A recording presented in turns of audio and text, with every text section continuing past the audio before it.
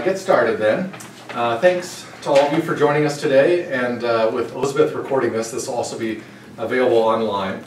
So for those students who can't make it, and again, I know it's always a challenge on Friday at 10 a.m. to ask if this is where you want to be versus doing something else, but I guarantee you, any of you here or watching will find tremendous value in this panel today. So we're here to talk about applying to academic and non-academic jobs. And what we have here is a terrific set of panelists. So we have some different names than what were listed on the original advertisement as we've shuffled some things around.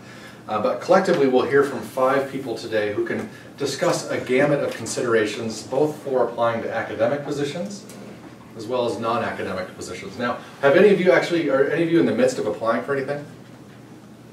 Okay. Just looking at opportunities. Okay. So this will be especially timely as you go through this process, and there'll be plenty of time as well to ask questions, Erica. So when you, at the end, say, what about this, what about that, what should I expect, what are they going to look at when they get my application package, this is a wonderful opportunity to ask questions as well. So I've asked each of our panelists to take about 7 minutes, but in fact I know that means longer.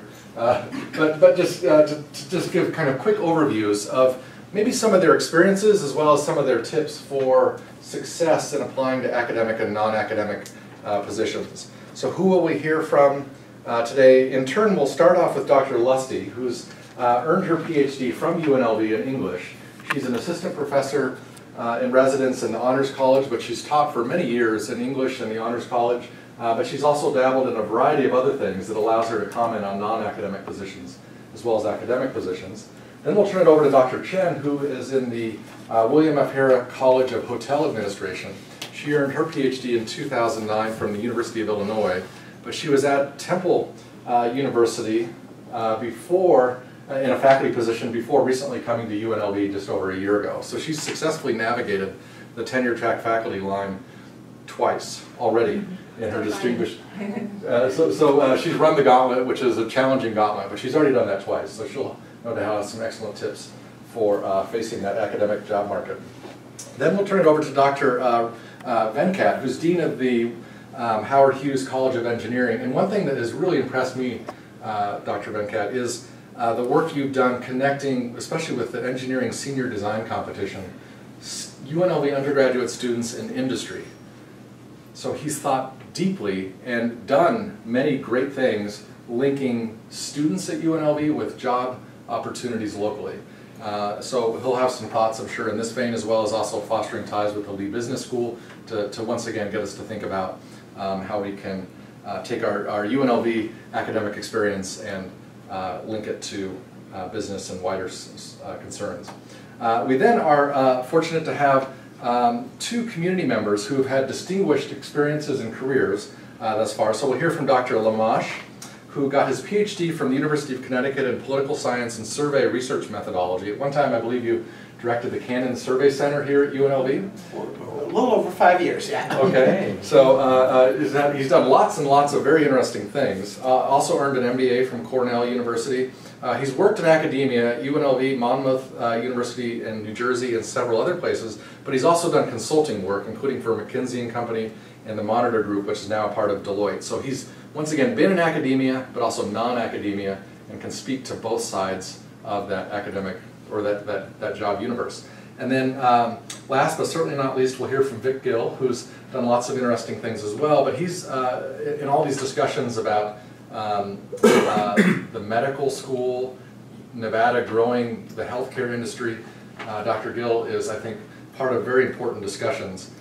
He has an MD and earned an MHA from UNLV, but he's a hospital administrator at UMC. So he can also speak to some of the healthcare considerations with respect to jobs, as well as also being aware of some of the academic medical center discussion points. So an impressive set of panelists. And with that, we'll turn it over to our first, Dr. Lusty. So one of the things that applicants frequently don't realize is that it's a 9 to 12 month process and that there's all sorts of prep work you should do before you start applying. The application process itself can run about 6 months. And you should have at least 3 months of prep. So what does that mean? Reading ads in your field, learning how to read them. I mean, of course, sometimes what is written in the ad is not as specific as what committees are looking for, but it gives you a feel for the language and the type of language you need to use in your cover letter to address your skills with the department's needs. You should revamp your CV and start thinking about things you can include, like department or college service. And I actually did a ton of this stuff when I was still a graduate student, so it's definitely possible to get involved in panels like this, graduate research forums, being a graduate student representative on hiring committees, things like that. Advising or working with students if you teach, community outreach, getting involved in things your department does with the community. Your technological capabilities, because even if you don't like teaching online, everything's moving that way, and the more you know how to do or show familiarity with is good. Hybrid teaching experiences. Team teaching is gaining ground in some fields. And also cross-department. I know we're in honors, some of us are already talking about what we could do for the medical college with the rhetoric and literature of science, so you'll be hearing from us next year.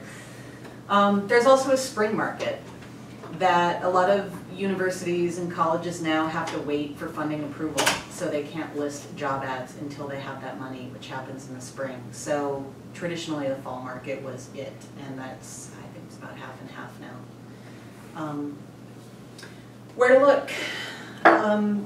All fields have job lists, right? So in my field it's the MLA job list. HigherEdJobs.com seems to be the default. Everybody posts on there. But I did some quick Googling too, and the American Association of Applied Sciences has a job list, and Science Mag. The American Sociology Association has a jobs list board on their site. A lot of specific groups like the Modernist Studies Association, for all 300 literary modernists in the US, they also post job ads in their field through their Facebook page. So there are a lot of places to look besides a traditional job list. Okay, and then the Academic Jobs Wiki is a thing heavily sustained by people on the market. So they're able to talk about where the schools are in the hiring process. Sometimes they find out things about the committee or what the department is doing. So that's it's really interesting to see. And posts by field. So the 20 and 21st century American literature people have their own jobs wiki. So you can check by your field too and see the people on the market and the people who are writing the job ads and posting them seem to be going there. A little bit on CVs and job letters. They absolutely do have to be tailored. I mean, the days of the form letter are gone, and not to be discouraging, but there are anywhere from 300 to 1,000 candidates in humanities for English and history people. 300 to 1,000 applicants per tenure track job. And tenure track jobs aren't all that are out there, right? There are a lot of teaching positions and actually I have one of these now, the faculty and residents. A lot of universities are moving towards converting part-timers to full-timers for their accreditation ratio. So, and I don't know if you guys follow the discussion about tenure track as an outmoded system, but a lot of universities are starting to hire teaching lines that are not attached to the tenure track. So that's a good way to get in. Also ask your, no disrespect to senior faculty, but ask your younger or junior faculty who have been on the market in the last 5 to 7 years to see a job letter that they used. That was probably the single most helpful thing for me, to see an actual letter and how it was tailored to a specific job ad. Campus interviews can be 10-hour days, meeting people from all different departments. Sometimes you wonder why you're talking to people, and I've done, 6 or 7 of these. They're exhausting, so it kind of helps to know what's coming. If you get a schedule, you should Google the people and see what they work in. Teaching demos. Okay, I've done 6 or 7 of these. Sometimes I'm surprised by the fact that they assign you a topic that is not necessarily in your field. So being able to say, okay, this is maybe not listed in their job ad, but clearly they want someone who can teach this and use, you know, visual things while teaching X. So they do usually let you know that a few weeks ahead of time, but I found it helpful at one point when I was on the market to just have 3 very different teaching demos, one for composition, one in my field, and then one that crossed over and used technology. So that came in handy. Also negotiating, because we just had something like this happen, actually in another department, but I was privy to some of the things going on. Negotiating when you're offered a job ad, you might want to talk to people in your department and find out what acceptable practices are in your field. For example, things like salary or travel funds are usually not negotiable, but teaching loads, and someone was offered a position in a department and had this list of demands and the offer was withdrawn, and then there was this whole conversation. So, so find out what people in your field are doing before, don't just go with something it says on a website about demand this much money, because that doesn't always work out. Well, thank you notes. Civility and professionalism go a really long way. That stuff is not dead. So, and then I wanted to talk a little bit about social media, because this is kind of changing and quickly. So, and there are all these discussions online about should you use social media, how can you use it for your field. Some of the things, and I just did a quick Google search, 8 reasons why academics should be on social media. If it's field appropriate, you can get involved in groups who are collaborating, things like developing teaching platforms, sharing research, being involved with the community, right, and being sort of a public figure. We have a couple people in English who do this with blogs, and it seems to be pretty effective. But consider recent free speech flaps and the fact that nothing you put out there is deletable. There have been a couple instances of professors, one in Ohio and one in Illinois, I think, who were offered jobs and then had it rescinded based on past tweets. So I would just get out there and look at what people are doing in your field. It's good to be active and to have a public persona, but you need to be very conscious of that and not comfortable with what's out there. You need to be sort of vigilant. Academia.edu has kind of gotten big in the last 2 years. It's like Facebook for academics, but there's no socializing. You post papers. So for example, I had 2 articles come out in a journal that does not have an electronic platform yet. So I was able to put citations in the top and upload those as PDFs. And I follow a couple of different, you can follow research strains, things that you're interested in, and see what people are publishing. So I follow one on Mediterranean archaeology, I follow one on the UN and people writing about their policies in Europe and migration right now. So it's a really interesting way to see what people are doing in other fields and where they cross over, and also a good way to find out about conferences too. And then clean up and privatize your social media profiles.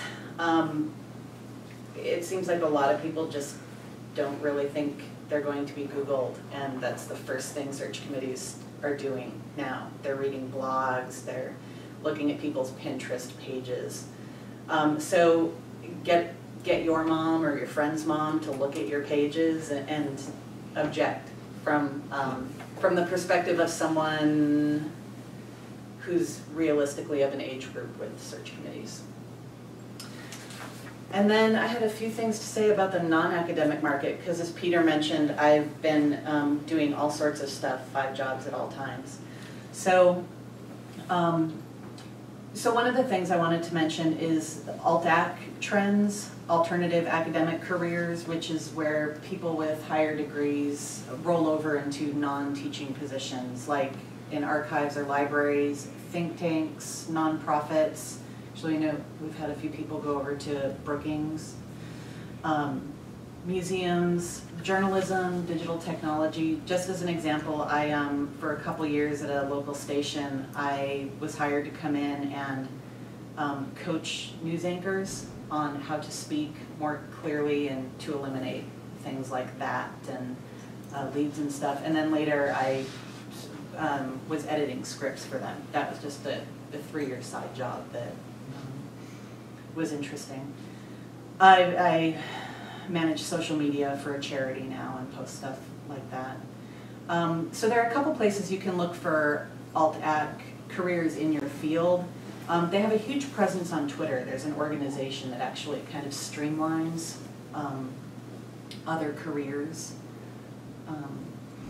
There's also a book out called Alternative Academic Careers for Humanities Scholars. That's pretty specific to humanities. But there have been a spate of articles in the news lately about industry, technology industry, and scientific industries, and what they look for, why they like humanities majors.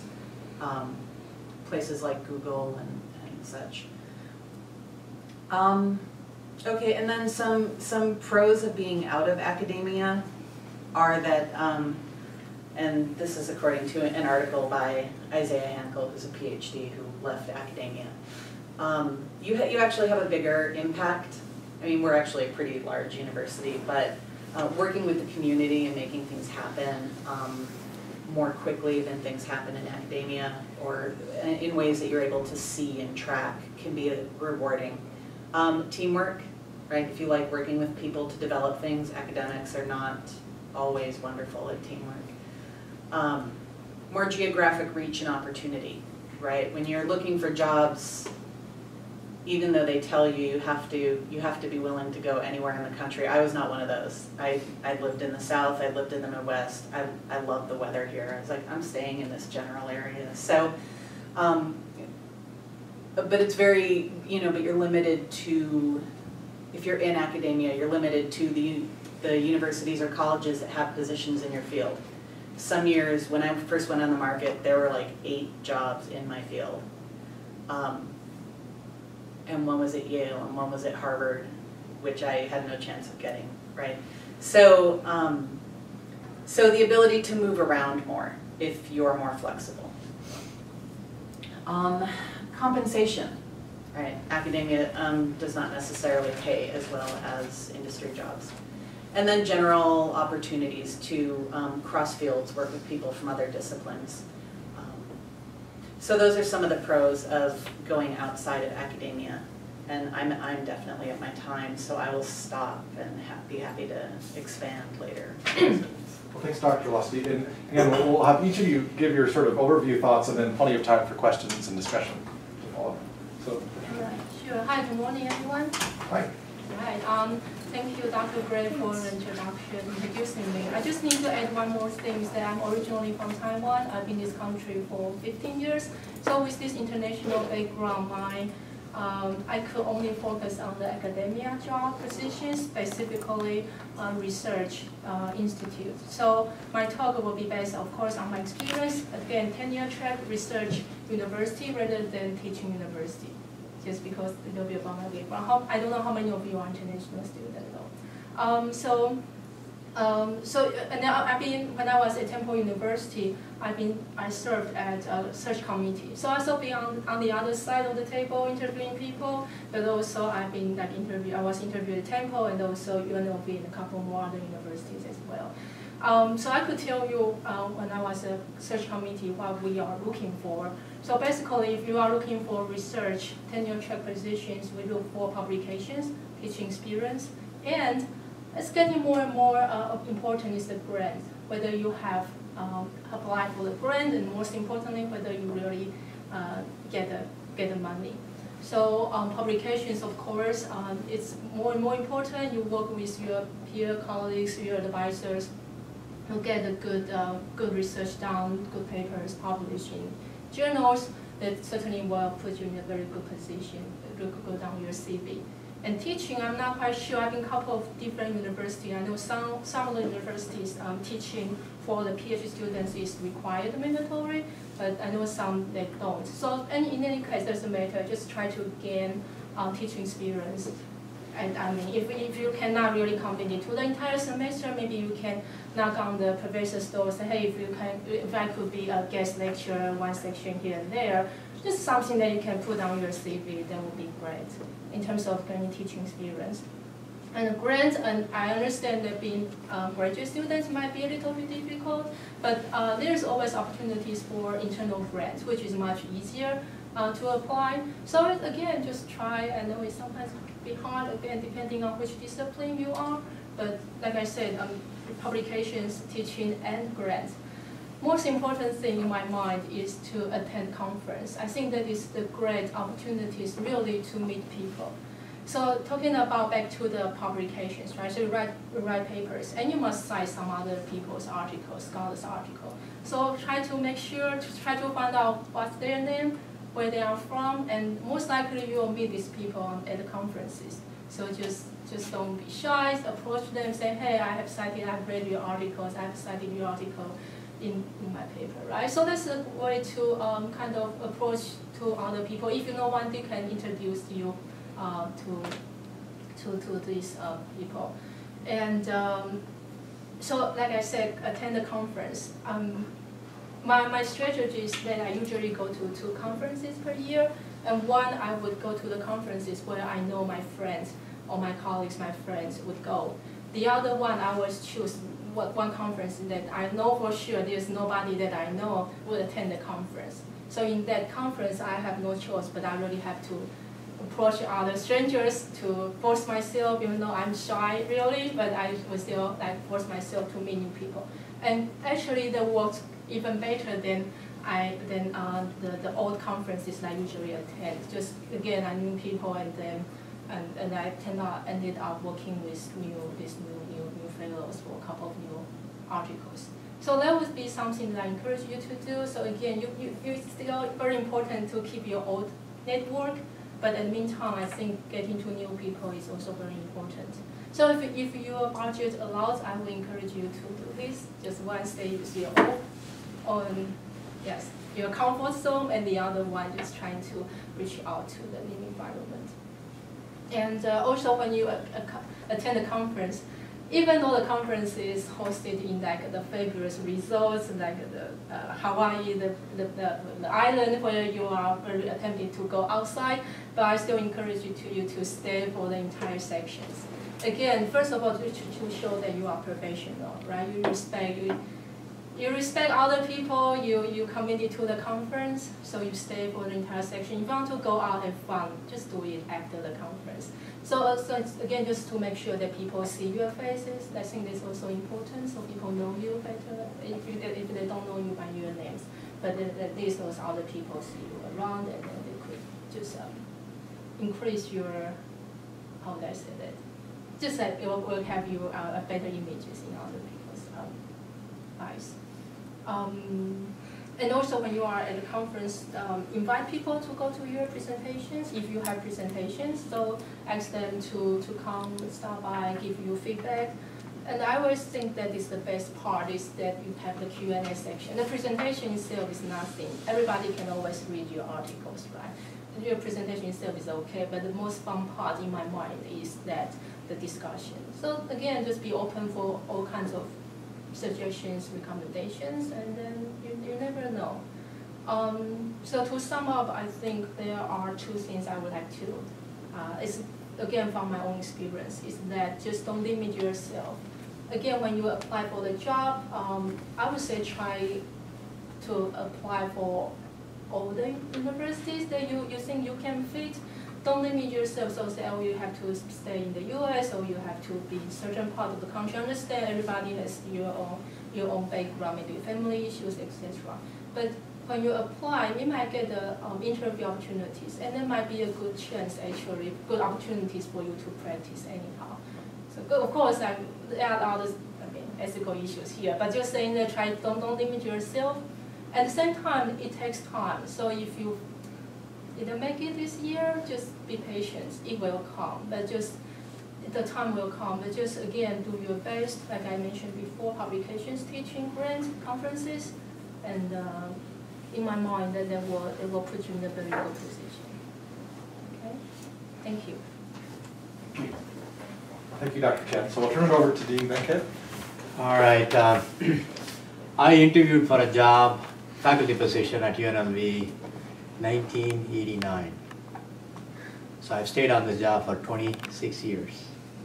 And I've grown from an assistant professor to associate to chair, director of a building, and finally the dean of the college. So I interviewed just last year for the position of dean. Those are the only 2 interviews I've done, and both of them successfully, luckily for me. So my experience from your side is very limited, but I have a lot of experience from the other side, interviewing people. I've probably interviewed hundreds of people for faculty positions, as chair, as dean, for professional positions, associate deans. I mean, interviewed a lot of different people for different positions. So I'm going to give you my perspective on more from an interviewer perspective. And also I thought about it last night when I was thinking about it, I thought that I split it into 3 pieces. Long before your interview, that is during your graduate studies or undergraduate studies, what you should be doing, because you can't suddenly have a great CV or a resume the day before the interview. It's not going to happen. You got to build it. So I'm going to talk about some of that. And then just before the interview, what you need to do, focused on the particular job. Then during the interview, what do you do? And after the interview, what do you do? So that's the way I split it. I thought it gives us a way to present this. The first thing I would say is that in school, do well. Don't think that, oh, they don't like 4.0s, they only like 2.5s. So there is no such thing. Do well in school. And I don't mean just in doing courses and doing well in courses. That's important. Do as many projects as possible. As many, if you're an engineer or a scientist, do as many hands-on projects as possible. Because those are all things that people like to see, that you've gotten involved in a project. You're involved in a cross-disciplinary project. You work with as an engineer, you work with a business school person, or you work with a scientist. So people like to see that. Because in a job environment, even in an academic environment, you have to work with people. You work in committees, you work on projects together.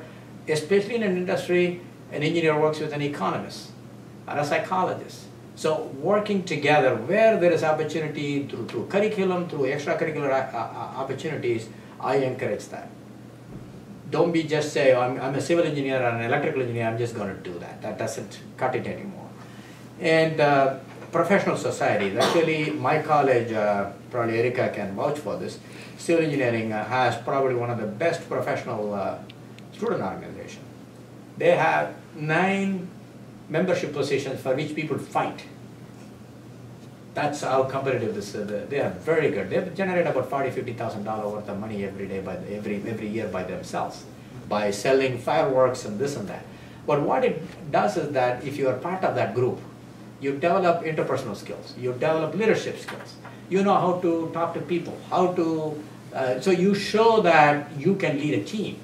So when you go out and ask for money from a company and you say, we are going to go to a professional organization, I'm taking 40 people with me, people see that, this guy is a leader. Actually, there are several examples from Civil Engineering Society who have found great jobs. They may not be academically great, but because of this training, they have done extremely well. So getting involved in the professional societies, not for putting it on the resume saying that I was chairman, get involved, do stuff. Because when you do an interview, when they ask you a question, you may be able to relate to an experience from the professional society. People like to hear that. People don't just deal and say, okay, oh, you did well in school, you published 4 journal articles, I'm going to give you a job. If they see this additional stuff that you did with others, that's something that adds to your resume. You want to stand out from the rest of the crowd. How do you do that? And community projects are always great. And for engineering students, I have to say this, right? Communication skills, it's very important. Presentation skills are extremely important. Not just reading from a PowerPoint, right? Reading from most students do that. Typically, you will see that. You got to have a couple of bullets there, but you need to be able to verbalize and add ideas and expand on it. And be able to answer questions when you are making a presentation. That's very, very important. And a lot of times students just worry about that.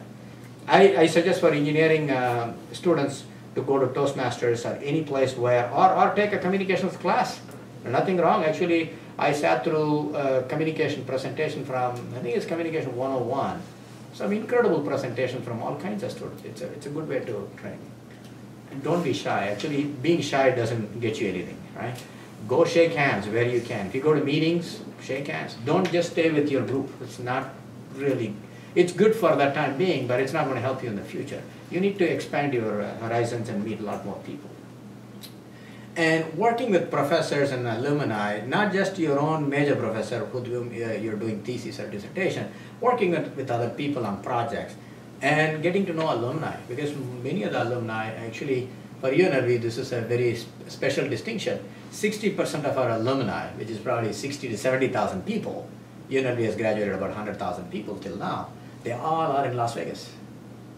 So getting to know them is very good because some of them are owners of big companies. They're holding CEO, CFO type of positions. Getting to know them and going to the alumni mixture, those kinds of things is a good thing to do. And any workshop related to interview skills, mock interview. Actually, College of Engineering runs mock interview skill training at least 2 to 3 times a year. Go to those things. We bring in industry partners and alumni to train students how to prepare resumes or how to present yourself in an interview setting. Because first time going to an interview is scary, so it's better to just get used to that. And social media, I think you pointed out, is very, very important. I'm telling you, I think we all put a lot of stuff on the social media. What you tweet will come back to you. So be careful what you say, because a lot of the employers are starting to look at Facebooks and LinkedIn's and see what you put in there.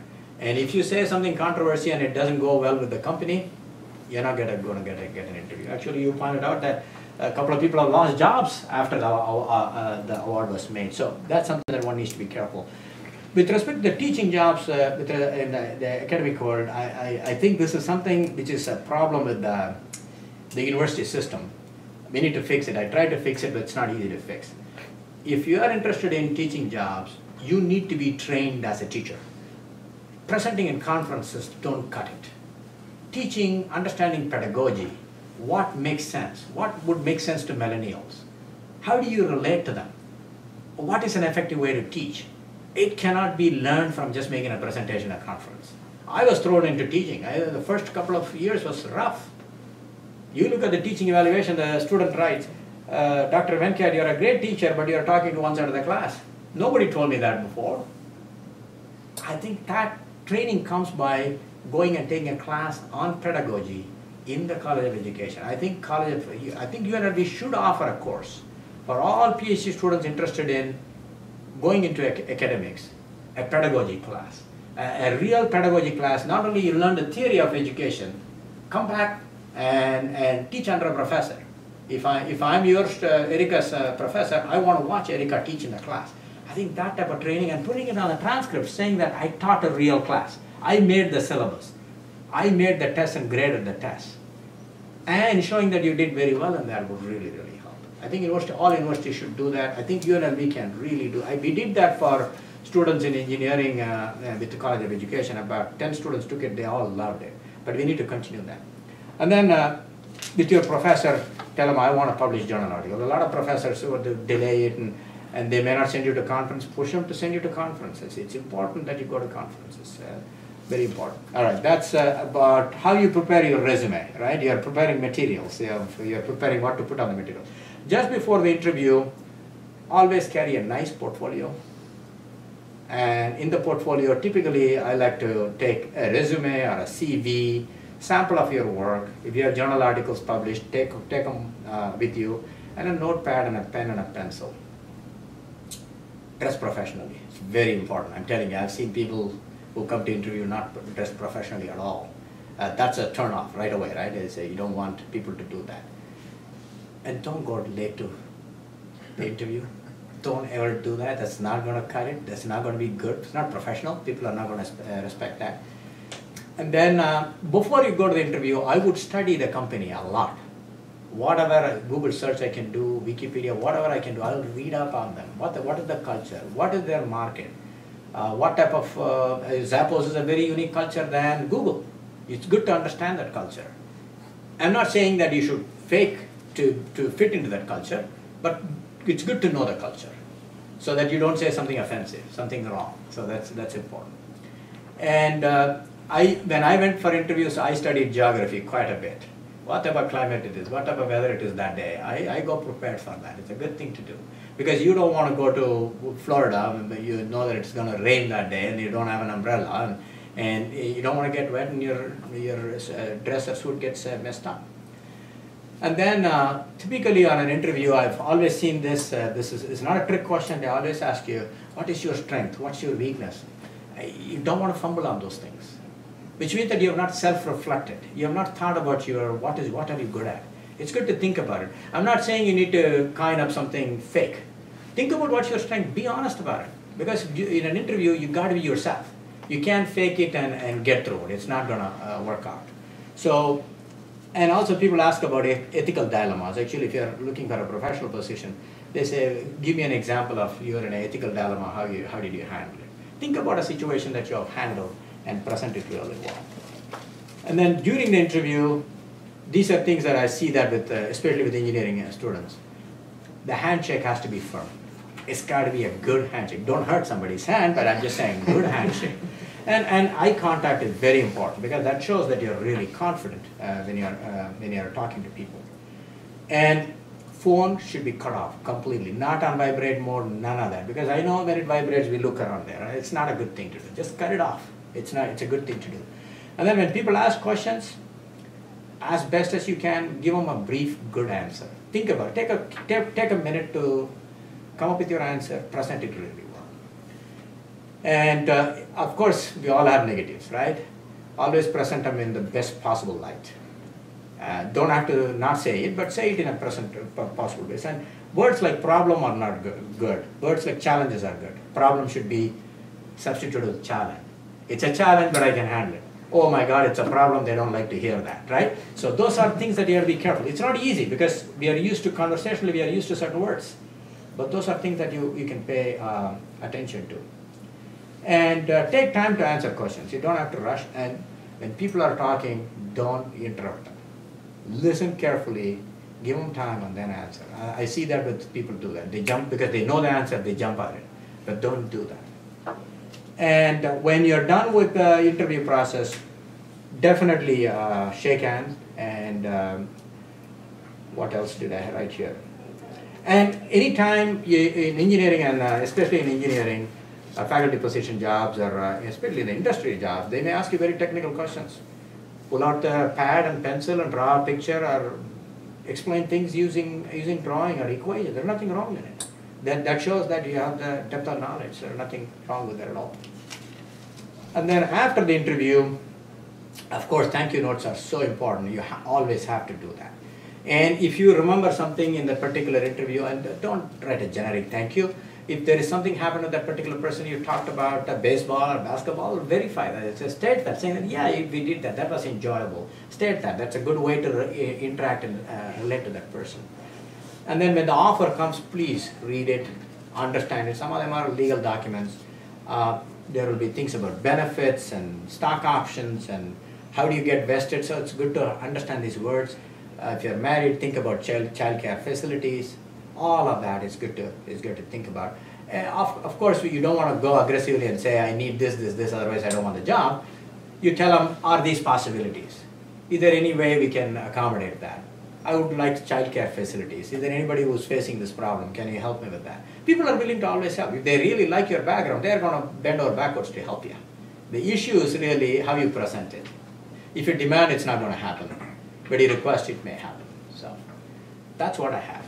Thank you very much. Terrific. Dr. Lamash?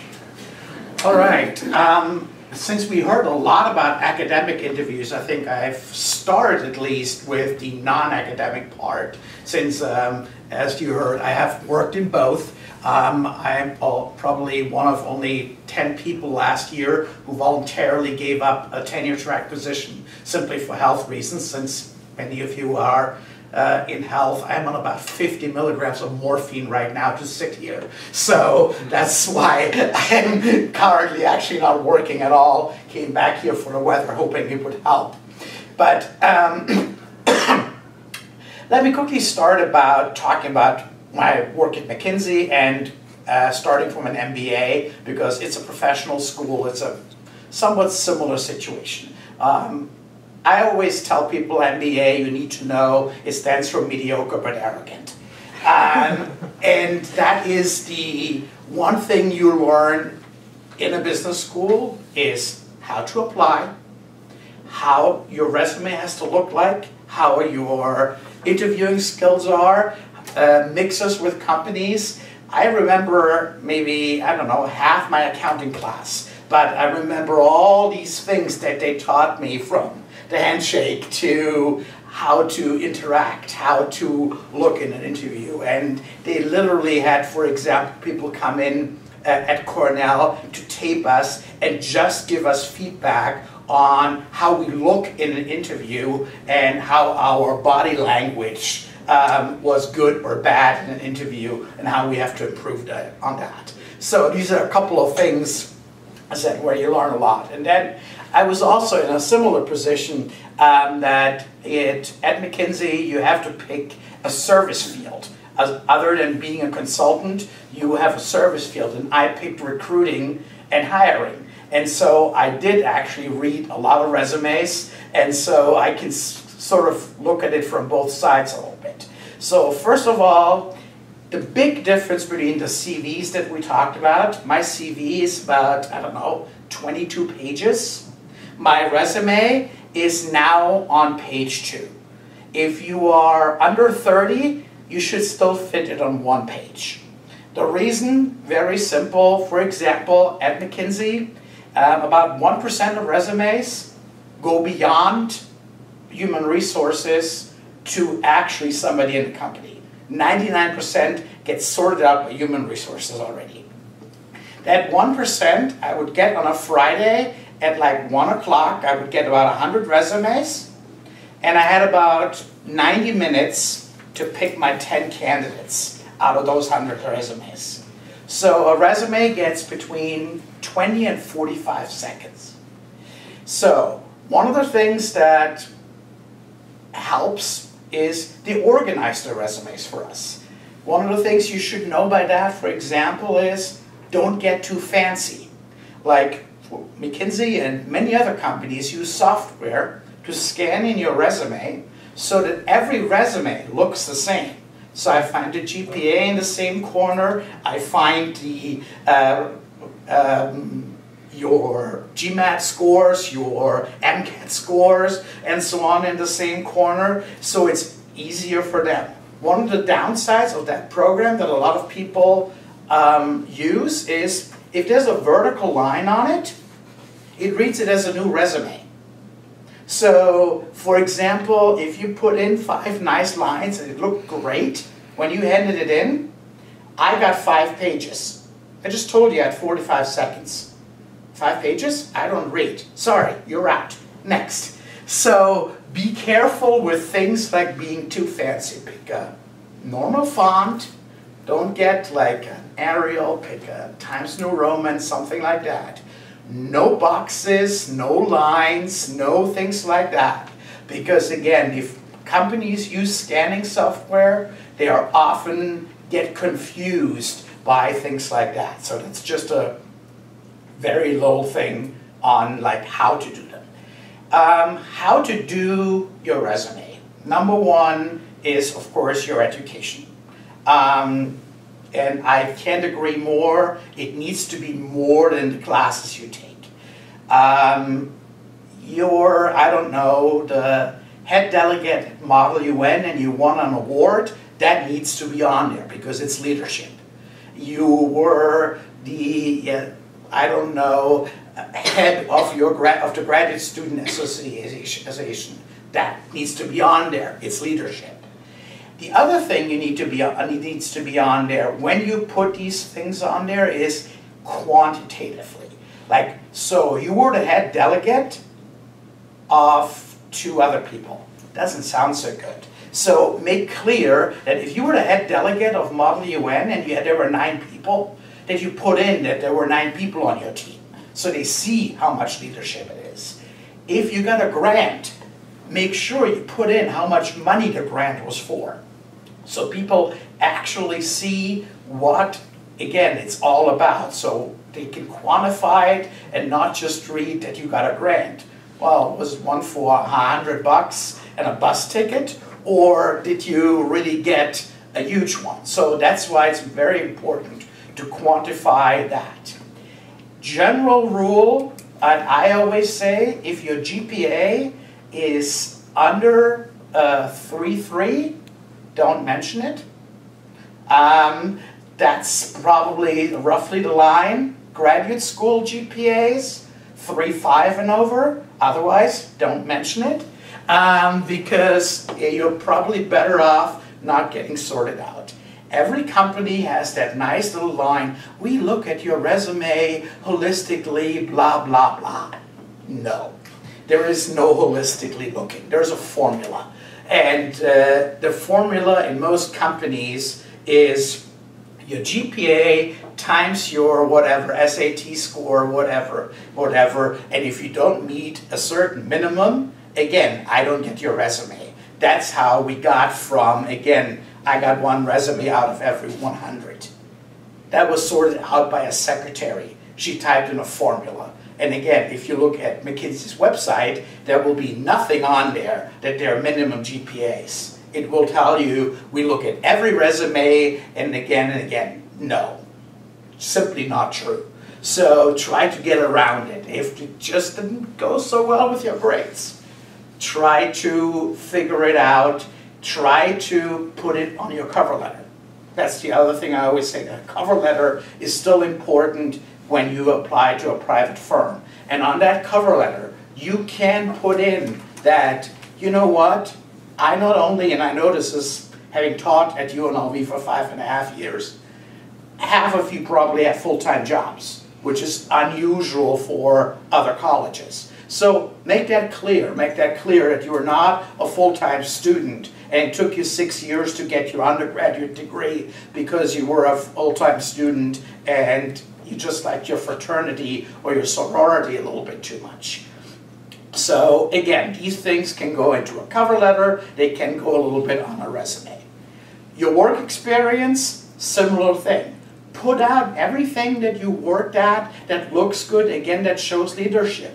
And if it was being the manager at Jamba Juice, that's fine. If you managed 6 people and you had, I don't know, $500,000 worth of revenue, somebody gave you responsibility. That's an important line, even though that's probably not what you want to do. But again, it's an important line. If there are numbers and you have managed people, I want to see that on your resume. I want to see that and see what you have done when you had a job on the side. Last part of the resume is skills and other. Skills, really only put on skills that are special. If I read that you're really good in PowerPoint, in Office Word, yeah, that I expect from a 9th grader. So that's not what I need to read anymore.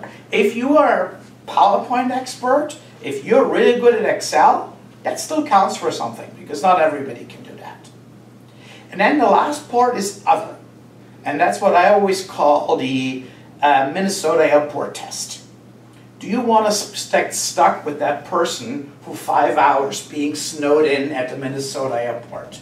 And so put a few things down that you do in your life. You run a marathon.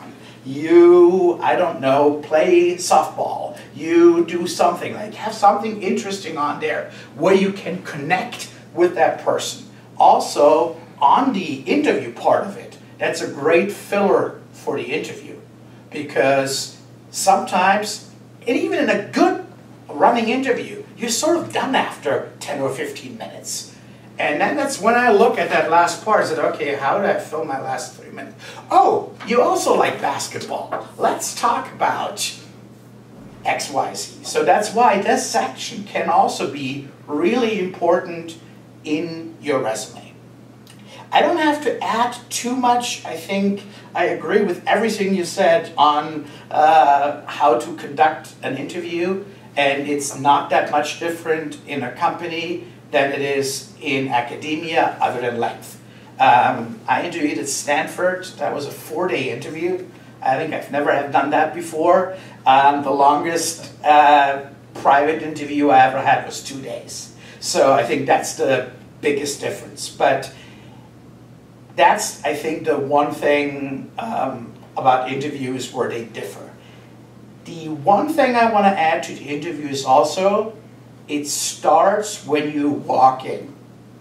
Be nice to the receptionist.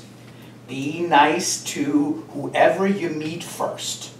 I have never had a candidate when the receptionist told me that guy was incredibly rude to me when he came in, that I haven't blackballed in the interview process later. Because that usually is not a good sign. If they just treat people nicely that are high up, that's not usually good character-wise. So again, if you don't treat the receptionist nicely, it probably comes back to haunt you. So really, that's where your interview starts and stops. Same with, be careful what you talk about at lunch. Yes, it's a little bit more relaxed. They will probably order liquor. We always dread that. Everybody drank a little to see what happens. Believe it or not, it's a thing. So be careful what you do, know your limits. And the last part I want to go in, and then I don't want to take up too much time, I'm happy to do Q&A, is social media. And there's a couple of things I want to say about that. Number one, LinkedIn. Very important to be on there. It's a purely professional site. So this is not where you put your vacation pictures. This is where you put your resume, but that's one you really want to be on. It's in almost every field, and it's important. Second of all, if I would say if you are under 25, 28, and you don't have a Facebook page, I assume you deleted it 3 days earlier because there was too much on it that you don't want me to see. So I generally say you should have a Facebook page. Also, make it real. Like I taught at Monmouth, we are 2 miles from the beach. It's perfectly okay on a Facebook site to have a beach picture on there. Because I had a student on there, there wasn't a single picture on there where he wasn't wearing a suit. And I said, that's not a Facebook site. Everybody knows that's a fake one. Everybody knows you have a second one where you share your real pictures. So try to mix it a little bit, try to make it real. The only things I would really be careful about is, of course, anything that's partisan, anything religious. Be careful with these things. I would not do that. Third, alcohol. Particularly if you can figure out from your website how old you are. And there are 16 pictures of you with a beer in your hand when you're 19. Not a good idea. So these things need to go. But again, you sitting on a beach, probably modestly dressed, is a perfectly fine picture because it's a Facebook page. And it should look real. So these are, again, more like a little bit here, a little bit there. I'm happy to answer any other questions that you might have. Terrific. Well, thank you. And we'll now hand it over to Dr. Gill. Well, I guess it's nice being last because a lot of the good things that everybody needed to hear, I think, were heard. Once again, I appreciate the introduction. I'm Vic Gill. I'm the Assistant Hospital Administrator at UMC, and it's exciting to be back here at UNLV. I graduated with my master's in healthcare administration here from UNLV, and there's a lot of exciting things the hospital and the new medical school are going to be part of. And if anybody has any specific questions on healthcare, that might be a little bit in my wheelhouse, so to speak. I'd like to start. I think a lot of really good things were talked about in regards to the process, the resume, the interview, what you do. I think generally, and I don't want to be preaching here, but I come from a perspective of where I did go to medical school and then realized I didn't want to practice. But I had a passion for healthcare. So I think the big question that everybody should always think about as an undergraduate or graduate, where do you want to be in your life in a big picture? And we talk about a lot of small things, but what is the field? A lot of people get certain undergraduate degrees and get graduate degrees and maybe doctoral degrees, and their path changes. But answer that question. That's a self-reflective aspect of this process. You know, if you see people, what intrigues you? I'm a firm believer that it's not the job or the title, it's the passion that makes you successful. And so find that passion first and foremost. You know, with that, I think you'll have to go get the requisite degrees for that particular position. So grades, as mentioned earlier, are very important. I think one thing that was maybe touched upon is there are professional memberships, and now in a day and age where there's more growing organizations, there's particular certifications you can get. If you go into these professional memberships and you do certain exams, for example in healthcare, there's American College of Healthcare Executives, and you can become a fellow.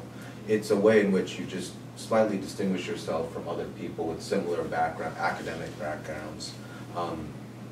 I would also say, I think in that pre-application side of things, I think Dr. Venkat went through a little bit of the same way that I think about it. Before you apply, I think research the market. If you're in graduate school and you're a semester away, 2 semesters away, start looking at least I know in the non-academic field, jobs move fast, and so sometimes you're able to see something and see what the, you know, if you want to go to a particular area or you want to stay here in Las Vegas, look at the market before for a good year and see what are they posting, what are they requiring, what are the preferred qualifications, what are the required aspects of those jobs, so that if when the time comes and you graduate, you're ready to kind of hit the ground running.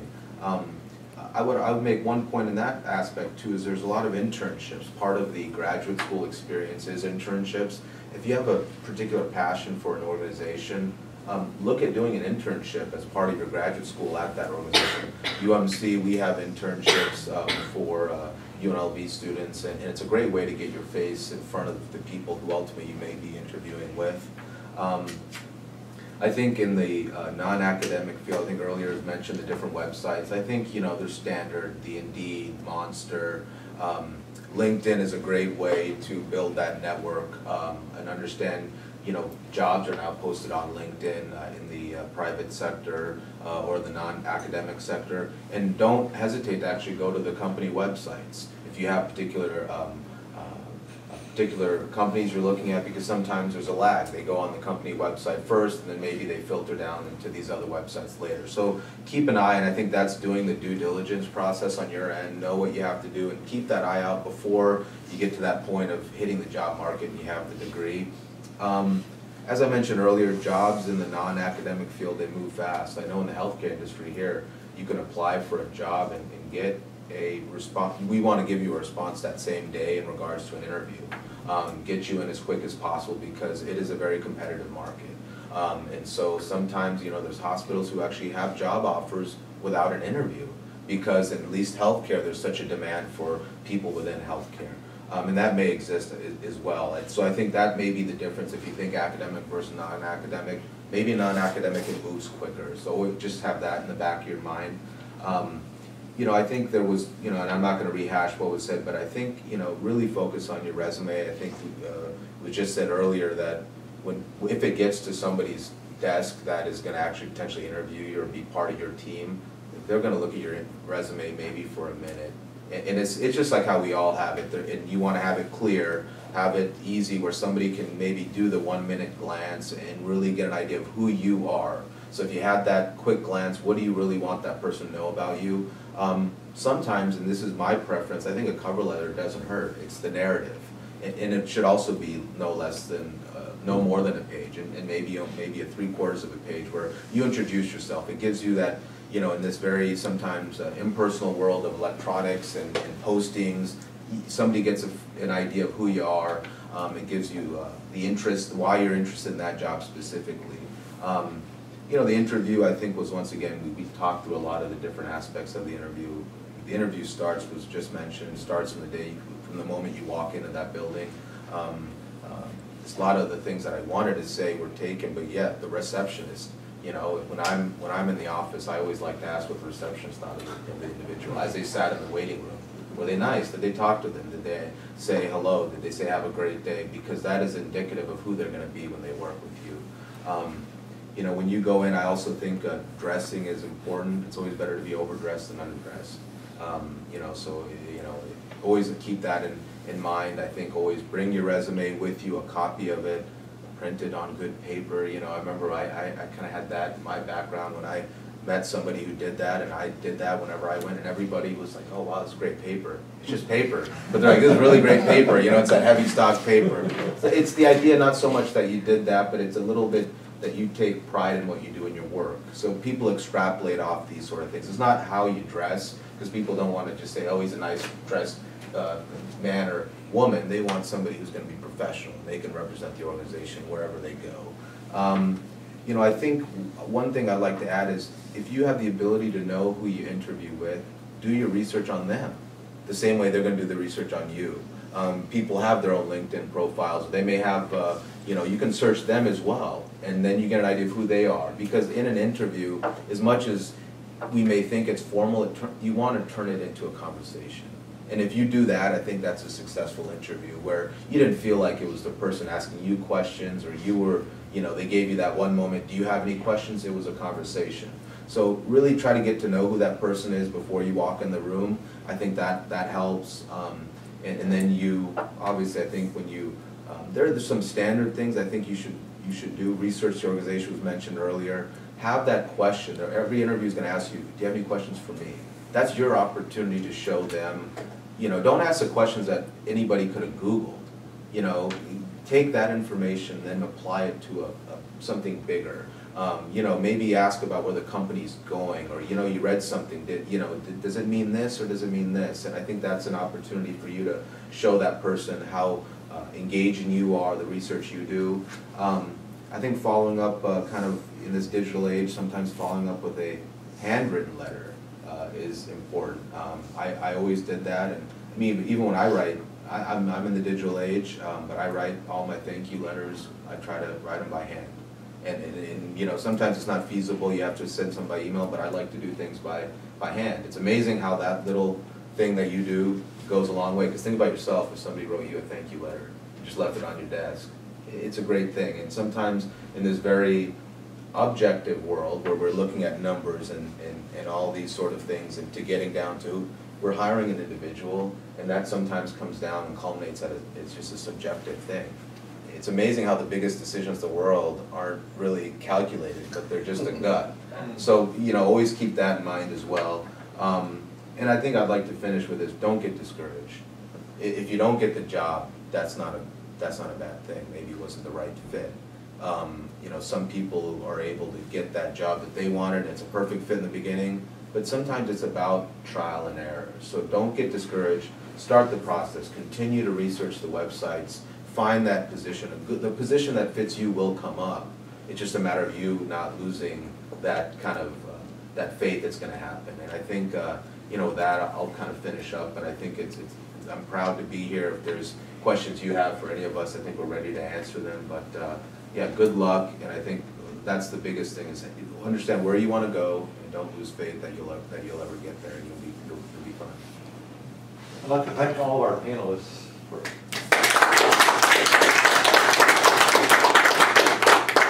so questions. I have a question. How did you go from, say I'm getting my master's and I don't want to go straight into a PhD program, how would I go from being in the field to teaching eventually? I don't know what that timeline would look like. You said you were a journalism major? Yes. I'm sorry, were you addressing Yes. this to me? Okay. I'm already thinking about it.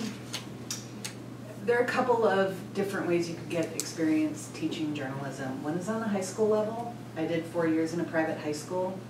And I learned a lot about my teaching style. The kids were good. I didn't care for the way the school was run. But, so high school community centers, like working with library district or continuing ed frequently offer courses. At community college, you only need an MA, and they're heavily staffed by PTIs. So, and that's not this nightmare 3-day interview part. That's not the case for PTIs. So, I would check that out.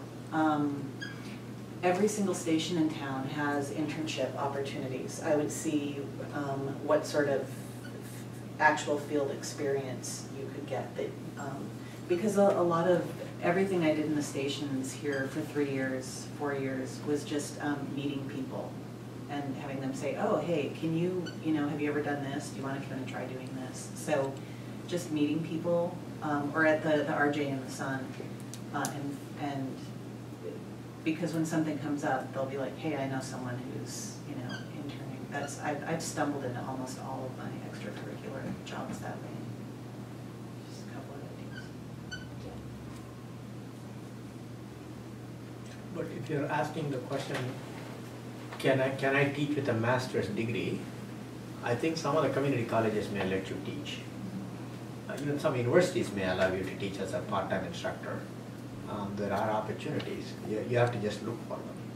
I think I'll eventually get my PhD. I was just asking more of like going from working in the field to getting back into academia. Yeah, but teaching when you're working as a part-time instructor in a community college will add to your resume when you apply for a PhD. Right. So. Thank you. I have a question. Actually, I've heard a lot about how it's important to go to conferences and talk to people and grow our networks. But the question for me is that how can reach that person? How can I start that conversation? What kind of question I can ask? I mean, these things is really important for me, and it's I know it's important to talk to that people. I really want to talk, but I don't know how to start. So if you can give us some tips for that. Typically, when I go to places, I do this. As a dean, you meet all kinds of people all the time. And you go to a new group, just to wander in and say, hey, I'm Rama, and just shake hands. That just breaks the ice, and you start talking. And then you'll say what he is, and then you ask him, what do you do? And if he's a professor, you already know him. You say that I've already followed your work, and I like what you do, and you can refer to a journal article or some thought that he has put out in a journal article. That's how you start a conversation with the professor. With graduate students, you can just say, hey, where are you from, which university, what are you doing, what's your project? So there are lots of ways of doing it. It all depends on, if you already know who the person is, then you have a lot of matter. You already have a lot of information that you could bring out in a conversation. But if you don't know the person, is a stranger in a conference, just ask questions like, where are you from, what do you do? That's how I do it. But you cannot be shy about it. Plus, the other thing is, if they have a paper at that conference, make sure to go to that panel, walk up to that person, ask a follow-up question. I was really interested in what you said here and there, just to get the conversation going, and then try to get the business card. I mean, this is always the thing. Well, I'd like to have a little bit more of a conversation with you about that. And usually, most faculty members will be more than happy to at least have a little bit of a conversation with you. Yeah, I would say too, I've noticed in my first couple of years of conferences, it was all about presenting a paper and not having a heart attack when people ask you questions or argue with you. But there are all these other, conferences have built-in social things, book exhibitors. I've been on a few seminar panels with people huge in my field where everybody had a draft of a first idea, and it was a conversation instead of a panel like this. So I don't know what field you're in, but I think conferences do make an attempt to enable people to network, and that's a good place to start too, as opposed to approaching someone after a formal panel. That there are more informal things and happy hours and book promos and stuff that you could try to stalk people in. The usual tendency I have seen is people tend to go to the people they already know. you have to break away from that. Yeah, you pointed out something interesting, that if you have two conferences, one I go to places where I know people, one I don't go to such conference. Always, even in a conference where you know people, you have to break away from that group and then go explore. Yeah, I also have mentioned that you can invite the person. If you have presentation at conference, you can invite them. This is a great start. So I have a presentation. Would you mind come in and give me some advice, comments? And also, if you have paper published, you again pay attention to those people in the site, those scholars, and see if they are around the conference and approach them. Say, hey, I read your paper, great job, and the conversation starts. Okay, good luck. I have a question. I just moved back to the United States a couple of years ago, and I have not been in this country for almost 18 years. And I have no Facebook. I'm definitely way over 25. I'm over 50, so I'm not in that realm. So I don't have a Facebook. I only have LinkedIn and a few other little things, but nothing important. And so there's nothing you can Google me for. So there, how do you reach out that way? And also, as at my age, does that make a difference in the sense of because I'm going back to school to get other degrees in other fields. I'm cross-discipline and changing my field, kind of. So. Well, I can give you one anecdote where they were brutally honest to me. I thought about getting a second PhD after my MBA. It had worked well, and Cornell actually had asked me if I want to stay on for a PhD in marketing, but I had that offer from McKinsey, so took that. And then 2 or 3 years later, I decided I should have taken that academic offer and tried to get back in and applied to a whole bunch of universities. And it totally depends. There were a couple who gave me a very serious look, and I had a guy at UCLA telling me to my face, I know you're over 35. By the time you're out of here, you're 40. We don't get enough publications out of you anymore that we invest in you for the next 5 years. He literally told me that, probably violating 16 university rules. But it was like that hard, but others probably are not that critical. It depends where you are. The Harvards and the Yales will be probably getting tough, but there are 4,000 universities in this country, so there are opportunities.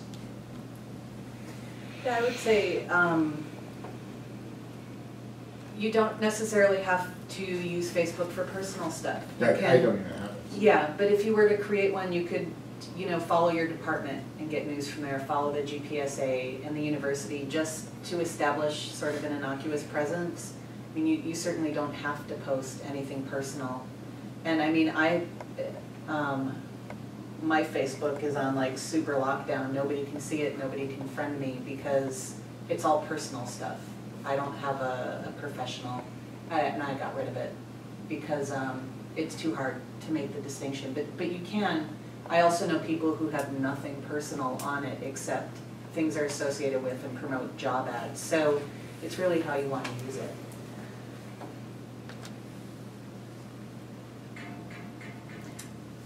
Sorry, question?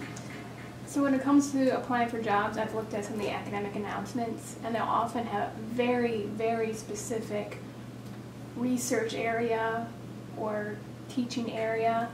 How well do you have to fit that, especially if they're looking for something that's more on the new or novel area? Yeah, I'm just thinking back when I applied. I applied when it was serious downturn. I sent out 250 resumes, 250.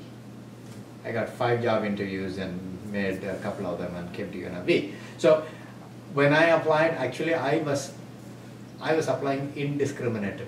I just didn't care because I needed a job. Job market was really terrible. So that, I'm not saying I'm advocating that, but I think if you're related to that area in any way, I think I would send the resume in, but highlight something related to the area plus something that you will bring additionally.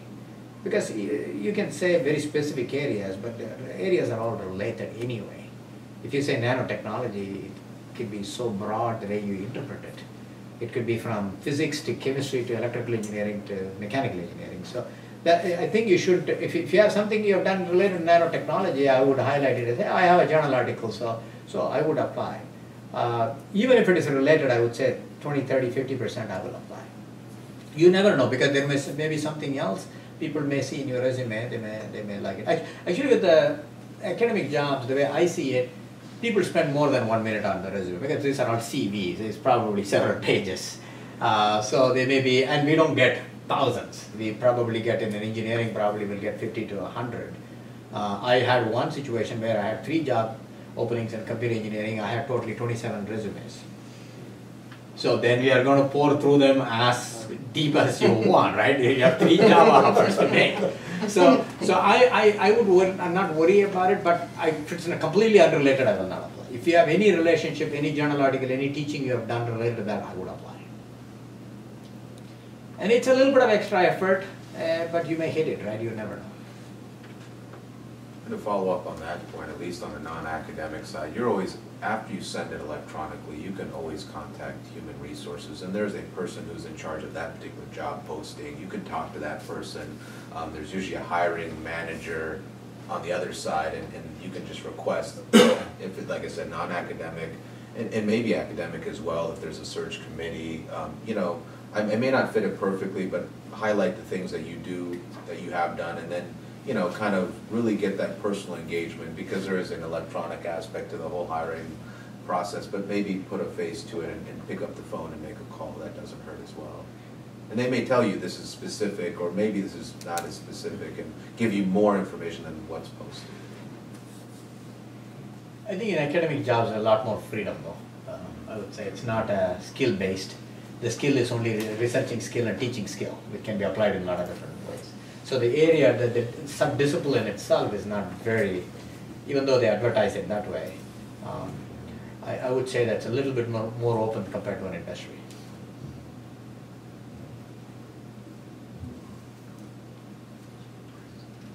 Another question. When you apply for a job in industry and the job is perfect for you, it's completely fits with your expertise and your knowledge and your degree, but the only things that is, might be challenging is the job experience. They require us to have like 3 to 5 years job experience, but I do have only like 3 months or less than a year job experience. Is it gonna be disqualifying me for that job, even if I'm really fits with that position? I think I'd follow up that, you know, sometimes a 3 to 5 year mark, that's sometimes what they say is standard for experience, but once again, reach out. Doesn't hurt to apply. Sometimes that's the human resource aspect of it and not the actual need. I think to play into what I said earlier, I think internships are becoming more and more as that entry ticket. Sometimes a 3 to 5 years so that people know that you're ready to fit that position, but if you do an internship, or even now I know in industry there's fellowships where they kind of pay you, maybe not at what the rate you would if you were in that particular job, but it's an ability for you to do that mock interview for, you know, 6 to 12 months. And so it doesn't hurt. I would send it in. Once again, follow up with the HR, the individual who's in charge of that job. Ask that they maybe, if you can speak to the hiring manager directly, because and tell them your qualifications fit perfectly. You may not have the experience, and then, you know, it's not usually hard and fast. You know, you want to have some experience, but, you know, it doesn't hurt to submit that application. I have an anecdote, very recent anecdote. My recent PhD student, just 3 months ago, he applied for a job. It said 5 to 10 years experience. He's a fresh PhD. He has had experience not related to the job from past long time ago.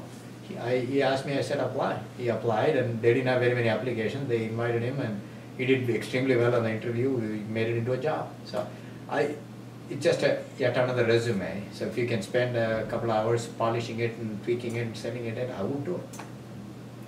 And I think I want to stress the HR element as well, that so many things are just on there because they're on there. I'm originally from Germany, where it is legal to ask for an applicant's age. And so it is sometimes you read the ad and it's ridiculous. It's like you should be under 25, have a master's degree, and 3 to 5 years of experience in the field. Okay, yeah. And so from that alone, you can see that there are a lot of things. This is just, well, they click on this one. Oh, we had that one in the last ad that worked well, so let's just put it in. But not everything is written in stone in an ad.